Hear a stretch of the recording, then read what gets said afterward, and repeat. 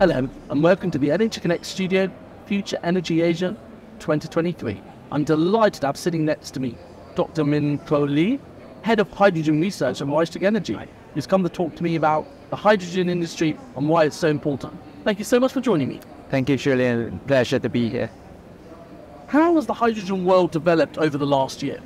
Yeah, I think a lot of things has changed and I would say advanced and moved on in the last year.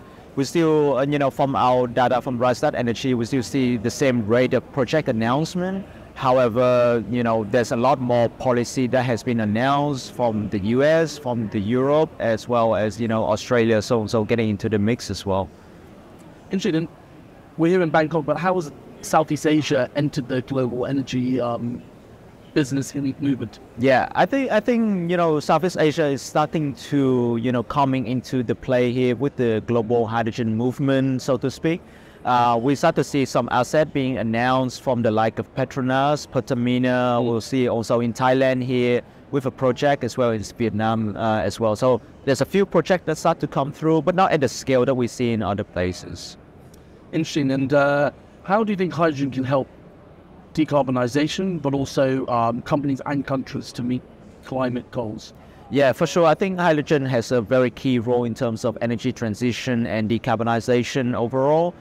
There's a lot of sectors that hydrogen can play a role, from transportation to industry to even power generation. Of course, each of those categories have its nuances that you will have to explore, like our data show. Certainly for passenger vehicle, EVs has a much stronger momentum at the moment.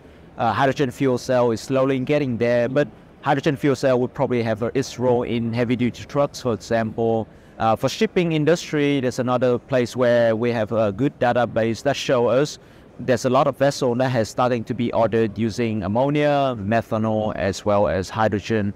Industry is where hydrogen currently being used now, and that's where I think will be the prime category to start decarbonize first, using cleaner hydrogen, so to speak. Yeah. So lots going on. Who are some of the early adopters of clean hydrogen, and also here in Southeast Asia?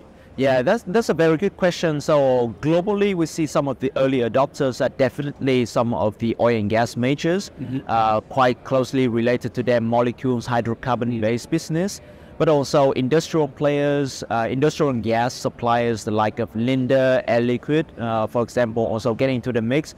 But also some of the utilities and renewable developers starting to get there as well. But of course, they are focusing on green hydrogen, which is more expensive. As for the region itself, we see the like of a lot of NOCs, Petronas, PTTEP, Pertamina, also starting to look into hydrogen to start to decarbonize their asset, as well as kind of move on into the future. And as the hydrogen economy grows, what are some of the challenges we see ahead for companies or countries adopting hydrogen?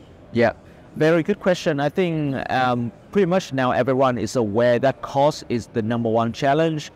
Things has to be starting to get cheaper so that we can start to adopt clean hydrogen. But outside of cost, there's also questions and challenges on infrastructure to kind of move this ahead, as well as policy to support. And one key thing also is personnel, right?